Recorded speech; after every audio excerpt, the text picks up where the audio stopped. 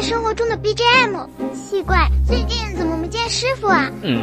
难道是因为上次巅峰让他带我看连跪了10把？那也不至于啊。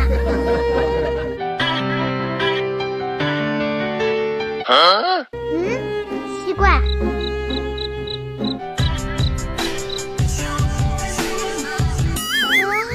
我算是明白了。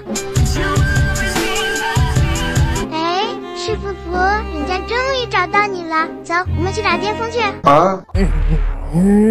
那啥，小麻薯啊，我一时突然觉得肚子疼，要不咱们还是下次打巅峰吧？啊？我哪听着这音乐不对劲呢？师傅啊，你是真肚子疼还是假肚子疼啊？该不会在撒谎吧？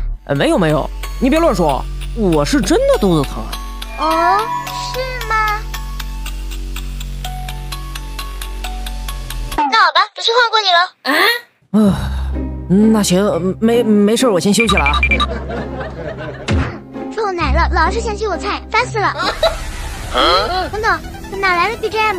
不对劲，难道有贵人？什么？哪轮抄我罗老子是贵人？不会吧？哟，小麻薯干啥呢？鬼鬼祟祟的，不会在干什么坏事吧？ BGM 是不会错的，先试试它。哇哦，骡子哥，我发现你最近容光焕发啊！都怪小弟以前有眼不识泰山，不然感觉今天的骡子哥超级帅哎！哪有了，你小子真是越来越会说话了。实话告诉你吧，我中奖了。哇塞，骡子哥好厉害，以后麻薯就是你小弟啦！哎，识时务者为俊杰，看在你这么聪明的份上，想要什么直接说。臭骡子真的会说我吗？不过这 BGM 听着确实他是贵人啊。那个，我想要个小机甲，可以吗？切，区小机甲，看你背包。我操！贵人啊，真的是贵人啊！以后贵人的事就是我的事啊。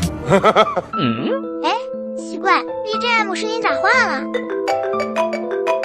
你好，范特喜先生，您的中奖券已经过期，奖金无效。那啥，麻薯啊，刚送你的小机甲，我现在收费还来得及吗？来不及了，你该不会除了我还送其他蛋了吧？